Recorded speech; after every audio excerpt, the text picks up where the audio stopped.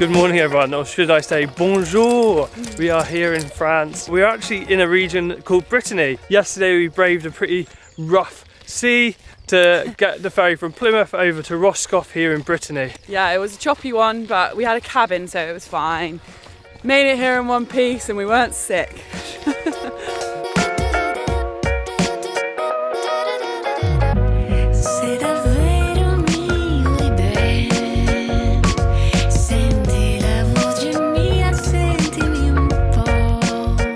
For the next 6 months or so, we're going to be travelling down as far south as we can in Europe before turning around and heading back up to the UK. It feels good to be starting a big adventure. It's really exciting. I'm loving France already. I am very keen to get a baguette and a coffee.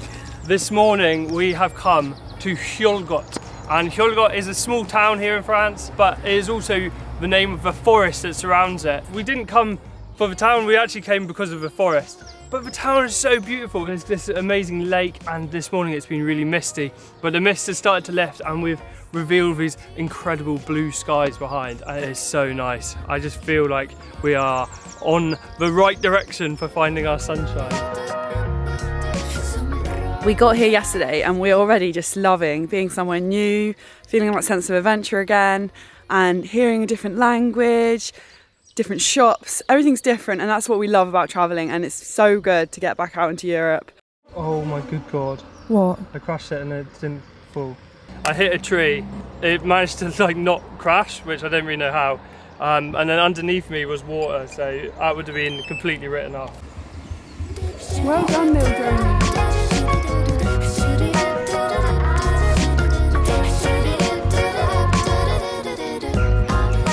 I'm already loving being in France and the fact that it's so welcoming to camper fans. We've already just got a nice place to stay where we're allowed to be. There's a sign and there's even services. France, thank you!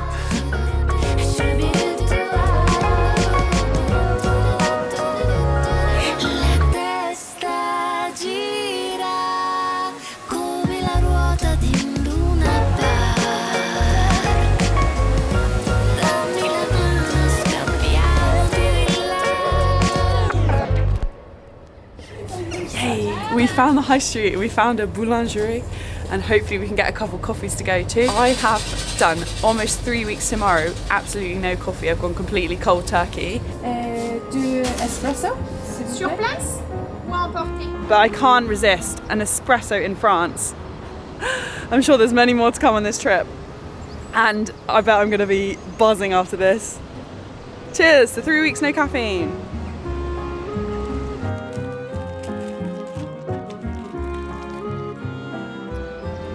What a way to start the day. France is such a vibe, I absolutely love it. But this town is not actually the reason we came here. We came here because of its woodland. So Brittany has lots of ties with the UK. The name Brittany actually comes from the same root as Britain. It was the Britons who settled here. When the Anglo-Saxons, the modern day English, arrived into the UK, they pushed the Britons, who were the native people, off to the edges. But some of those people actually left and they settled here in Brittany.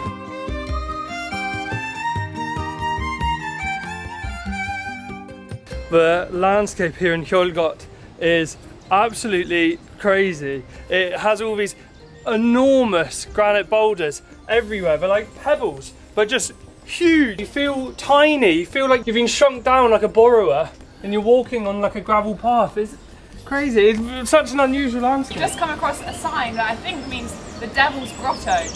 Let's go and take a closer look. Oh, don't look down, guys, don't look down!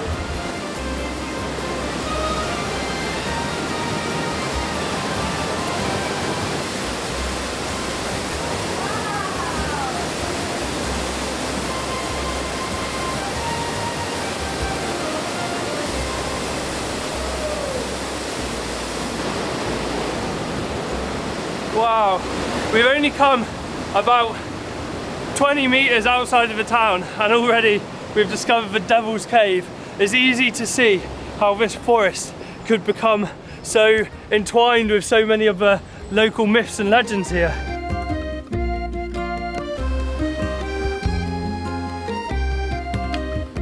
A little further on through the woods and we arrive at Arthur's Grotto. Once riding through these woods, and he found refuge in this cave and slept in here with his Knights of the Round Table.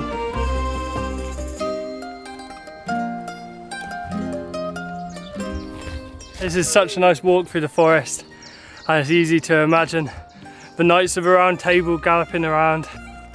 This is the perfect start to our big multi-month adventure. Our final stop on this walk is the Camp de Arthur, and that is King Arthur's camp. I found myself a little throne. What an incredible place this is. There's all the natural beauty with the history and myths and legend all intertwined. What do you think of my new shades?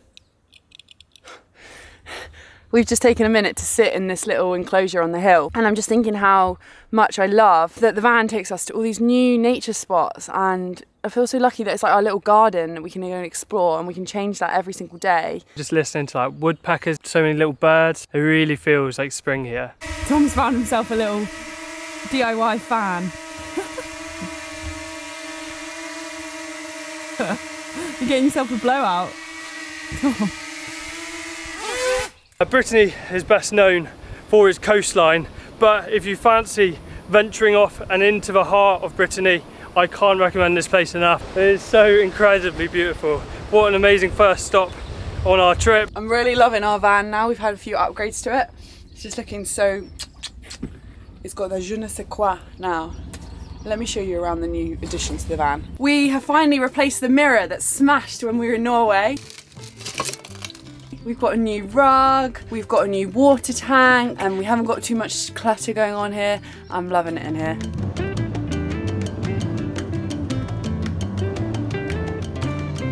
We've driven down to the south coast of Brittany. We've let it get to 4 o'clock and we haven't eaten anything except about half a baguette we had earlier. I'm just so happy that it's sunny. I can't believe it. We have to show you this place. We have managed to park literally about 10 metres from the beach, and it is gorgeous. Stand on my toes. It feels good. We've got a little platter here going on. We've got some fresh salady bits. Picnic, my favourite meal. Picnic is your favourite meal? Really? No, it is. I love it. My little brother George bought us a beer to take with us to Brittany. We're going to have it now on the beach to celebrate the start of this trip. Thank you, George. Salut. So I overestimated a little bit. It's not as hot as I thought it was going to be. It's quite windy. I'm quite cold in my dress, but it's so nice to be on the beach and have some sunshine on our faces.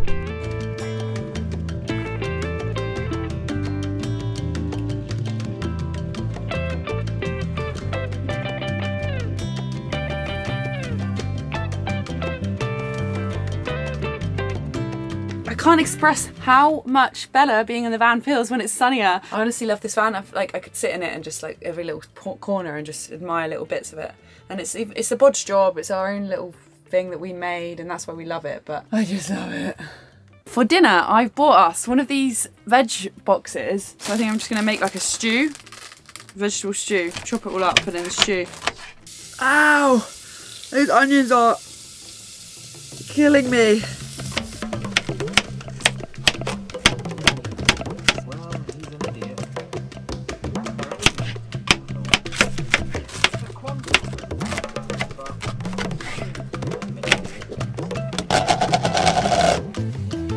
Well, my stew's come together nicely. I'm quite pleased with that. Little packet for about €2.50, and we've got a dinner tonight and with some bread dipped in, butter. I heard you snoring, but you're not asleep. No, just practicing. Isabel is really keen to go swimming, but we've just woken up. I don't feel like ready to be jumping in cold water yet. I want to start the day off right, you know? It's windy. It's literally so windy. Ah! Oh boy! I guess I just got to do it. Not too bad.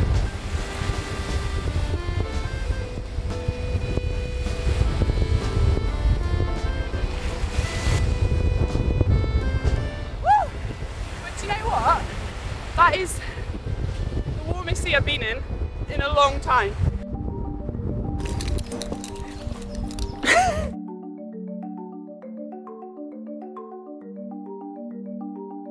So we are at the Carnac alignment, and this site is characterised by these stones, these standing stones that have been placed here in rows, and they stretch on for kilometres, and no one quite knows why they did it, what they're for. These arrangements of stones may have been a way of communicating with extraterrestrial beings. Well, there's just thousands. There are 3,000 stones, standing stones at this site, and they're from the Neolithic period. They're thousands of years old. This is the biggest one in Europe, and it's literally 4 kilometres of these lines of prehistoric stones.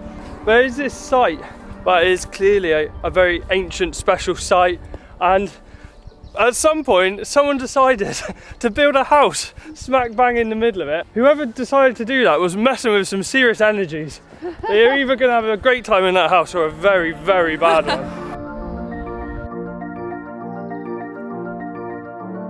Check out how big these stones are here, and you have to bear in mind that all of these have been put in place without any modern machinery. The amount of effort, there are 3,000 of these stones, it's just insane.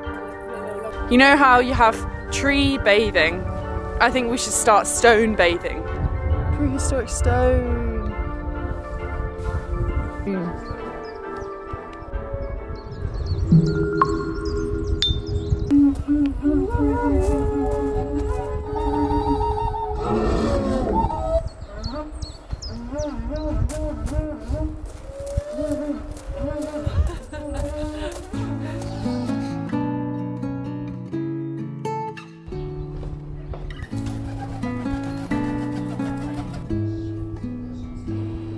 This whole village is made up of these medieval timber frame buildings, and it's built in the middle of this like bow of the river. It's really, really beautiful, but also really quiet. I think in summer this place will be heaving, but because we're out of season, it's basically we've got the place to ourselves.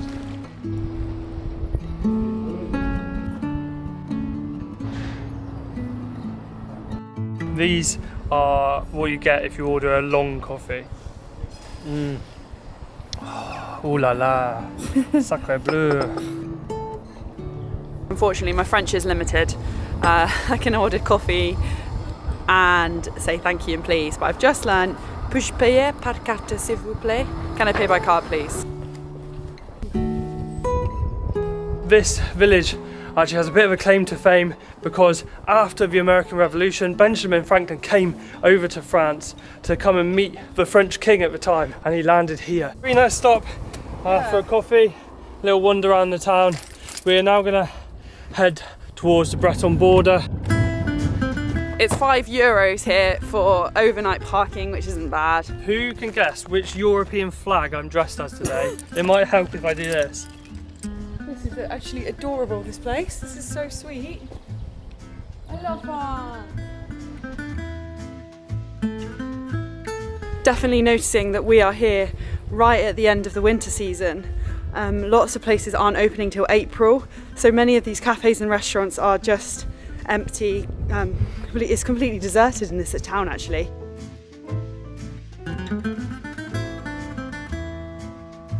This town has really given me something. It's so...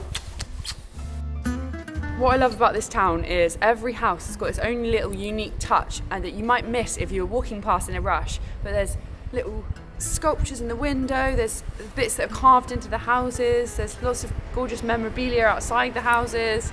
Everything's just like in this beautiful collection. Wow, wow, wow. It's nice to be in the square, isn't it?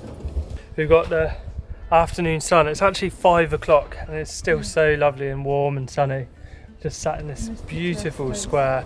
We've ordered a bottle of cider to share. Yeah. Do you think they drink it like in Galicia? They have a little bit? No, because this is sparkling. The Galician one was flat. Oh baby. Yakid mad. Yakid mad.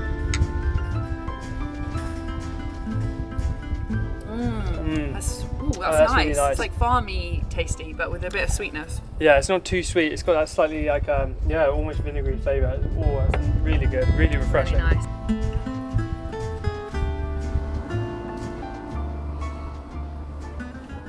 I'm just thinking about how much nicer it is having a longer day when you live in a van. It just makes you be able to do so much more, and you're less claustrophobic and confined and on top of each other. Like, those last few months of doing van life, we've literally been going into the van, shutting the door, settling in for the night at 4 o'clock. We went out into this village at 4, and now it's 6, the sun's still out, I can still sit out.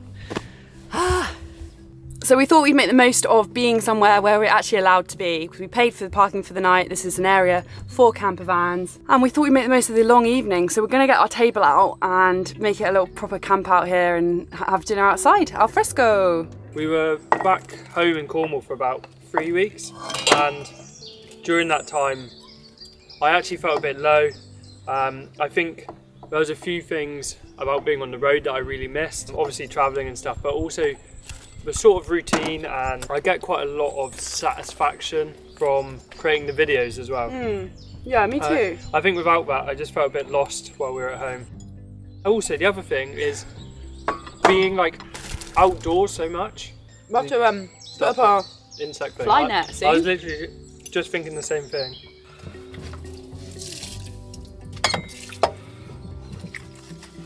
We bought this Mozzie net on Amazon, and if you buy them for a van, they're so expensive, but we just got this one for a house, and it just so happens to fit perfectly. So I've just got Velcro along the sides. Looks good! And it also gives us a bit of privacy when we've got our door open. Guys, I've got to just tell you how much joy it brings me. Every time I open up this back, I'm filled with joy at the duck hair colour that I painted last week. Oh my god, get over yourself.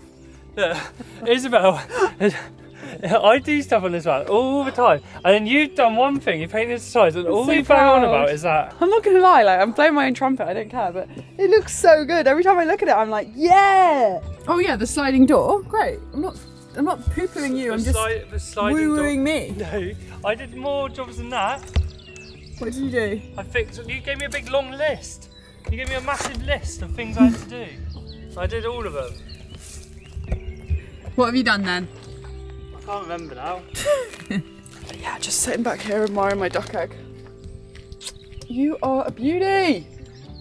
Why are you filming me for this? This should never be seen. This is camera making equipment. I know. This is vlogging equipment. I know. It spoils the romance, magic. Romance. There's no romance in this video. This is my European sim, and it's like an advert. So welcome to how to install My European Sim. Take your My European Sim. And then 25 euros of that was... Oh, how much was it? Can you Why check? is, try not to get so like number orientated. It was £25, £10 of that sim. Let me just, you give me the number and I'll work with it. So boring. Guys, I forgot how good van life is when it's sunny. You're ruining it. You're ruining the video. I forgot how good van life is when it's sunny. I've just it's said just that. so. Well, was I listening? No. Vegetable stew, vegetable stew. Don't you like yourself some vegetable stew? Salt and pepper for me, boy.